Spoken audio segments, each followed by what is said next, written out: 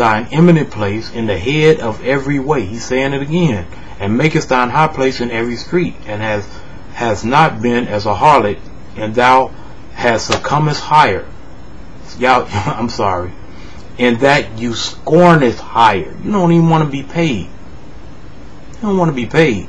You just out whoring. You giving it away. You just, you know, you pay. You know, you whore and you pay. Man, I'm sorry, but he's calling us whores, and he's saying we pay. We don't even want to be paid.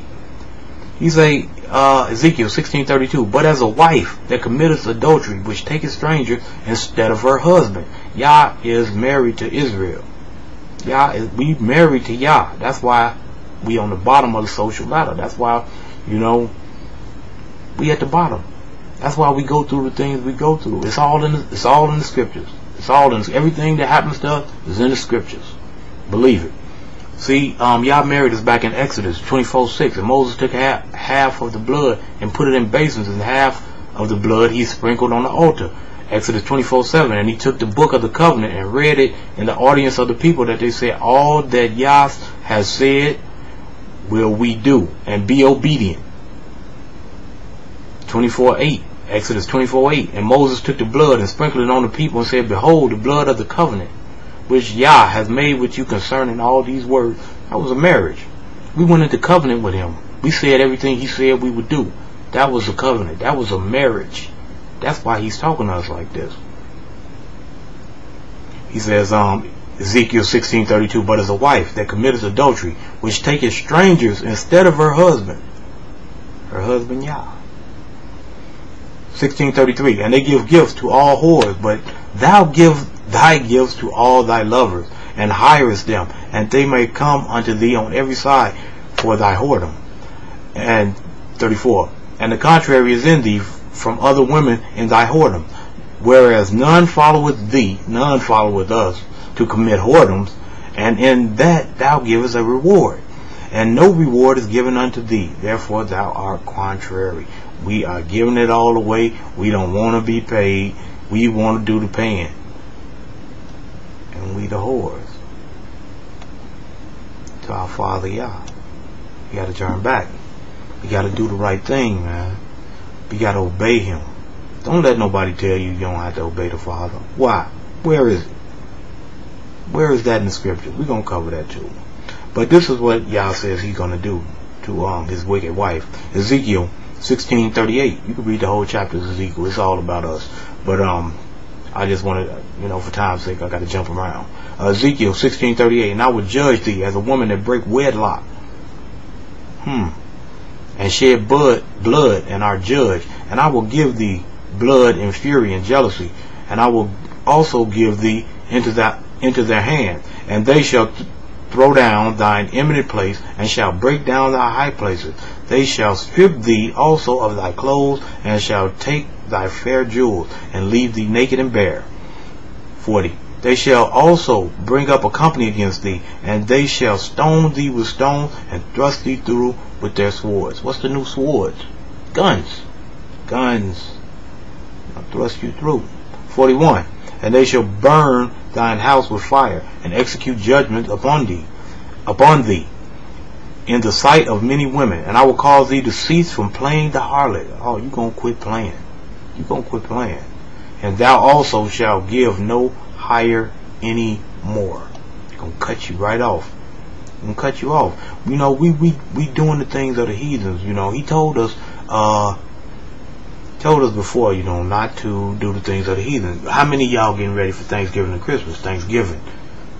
They killed these people. They shook the hands of the Indians, learned how to survive during the winter from them, and killed them, and called it Thanksgiving, and we celebrated traditionally. Oh, I like to cook on Thanksgiving. Oh, we need to give thanks. We can give thanks every day. We need not participate in the wickedness of America. They took us slaves. They took us slaves, and you know what? They don't even tell you half the things they did to us. They tortured us. They threw our babies to alligators. They wanted to go alligator hunting. They took one of our kids and threw it to the alligator to as bait. Yeah, you can search around on YouTube, you'll find it. They did wicked things to us. They got torture devices. They actually tortured us, man. You got no idea. If look around on YouTube, type in Black Holocaust, and you're gonna find some gruesome torture devices and techniques. I cried. I'm not gonna lie to you. I cried because I never knew they did that to us. And they hate us. They hate us, plain and simple. So what if the Indians? What if they called our slavery the beautiful day of love? Beautiful love and thanks day. What if they called it love and thanks day? And they showed a black man sitting down eating some chitlins, and the master standing up over him smiling, and they called it the day of thanks and love. That's the foolishness, man. That's the foolishness. They make fools out of us, man. That's wicked what they did to them people, man. They almost wiped them off the planet. Why are we participating in something called Thanksgiving when it's really about murder and thievery? You know? Man, come on, man. Quit participating in this stuff. Christmas, Nimrod, Tammuz, the birthday of Nimrod. You know, Jeremiah 10:1. Hear ye the word which Yah speaketh unto you, O house of Israel. Thus saith Yah, learn not the way of the heathen, learn not the way of the heathen, and be not dismayed at the signs of heaven. For the heathen are dismayed at them, for the custom of the people are vain. For one cutteth a tree out of the forest, the work of the hand of the workman with the axe. 4. They deck it with silver and with gold, and fasten it with nails and with hammers, that it move not. They are upright as the palm tree, but speak not. They must needs be born, because they cannot go. Be not afraid of them, for they cannot do evil, neither also is it in them to do good. They can't do nothing. They can't do nothing for you. They're a god of wood, stone. They can't do nothing to you. But back then, those bulbs you hang on the tree, those used to be heads. Those are symbolism for heads that people put on their trees. Symbolism. See, they got us participating in straight wickedness. He said, learn not the way of the heathen. He didn't give us that. The heathen gave us that. This their religion. This their beliefs. Why are we taking part in it? Oh, well, I just want the babies to have a good Christmas. You can give them gifts whenever you feel like it. Why are you participating in something that's wicked? Oh, well, my mama kept it. Her mama kept it. Gotta do the right thing, man. We gotta do the right thing at all times. Seek the truth, obey the Father, and stay away from the wickedness, man. This place is wicked, man. Easter appears one time in the scriptures, and when you look it up, it says mistranslation should be Passover, because it's pagan. They put all their pagan things on us, man. They put all these pagan things on us. You gotta think, and you gotta move away from it. You know, I remember back when I was young, my mother gave me $100, told me to go to the plaza, give me some shoes and some pants, some shirts. You know, I might have been like 15, 14, 15. Me and my buddy catch the bus. We going to the plaza. Well, on the bus they playing a game called shell game. They playing a shell game on the bus, and I'm watching his partner win the money. I'm thinking I can win.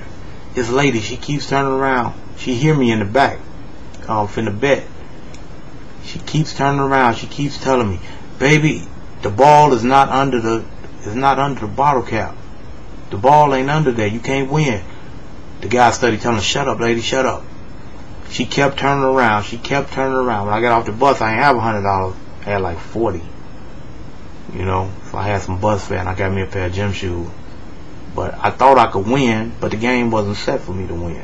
And the lady that warned me, had I listened, I could have took what I had, you know, and been a lot better off. You know, kind of like what I'm doing right here. I'm trying to warn you that, you know, we got to do the right thing. It's a trick. Come out of it. Come out of it. It's a trick. It's Satan. He's tricking you. He's stealing your soul. Those churches are they're part of the system. They're controlled by the tax code 503C1, 501C3.